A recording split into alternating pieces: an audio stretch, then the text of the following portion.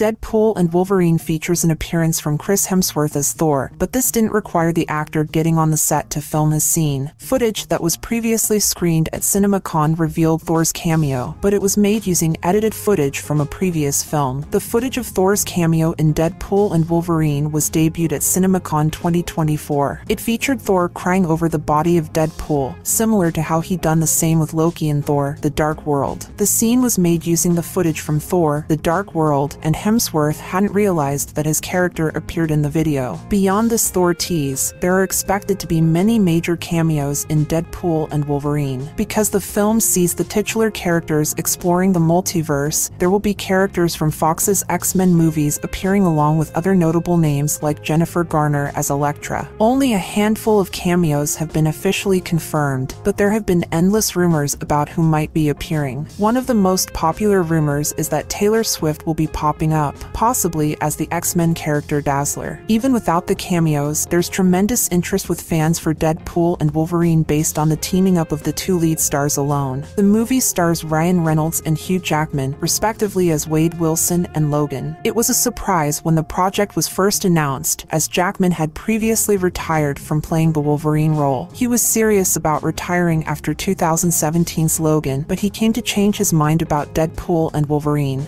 But before we start our next story, if you are interested in entertainment news and comic stories, please subscribe to Buddy's Explained YouTube channel.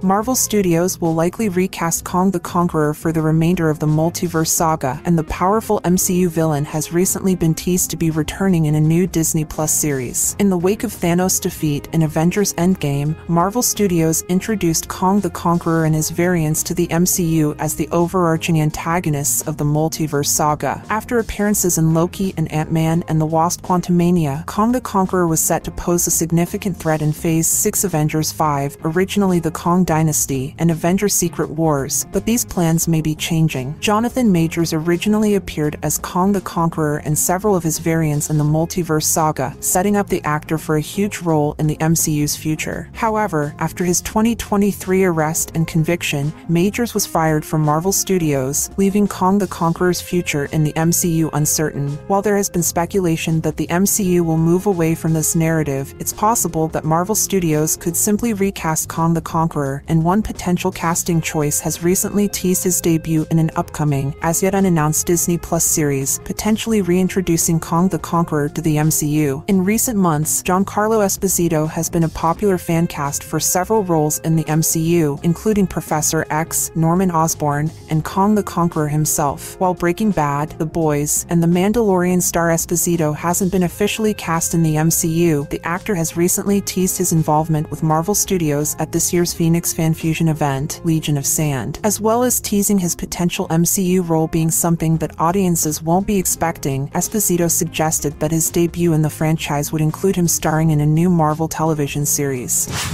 Thank you for watching. If you like this video, please like, share, comment, and don't forget to subscribe to Buddy's Explained YouTube channel, and we'll see you again until the next video.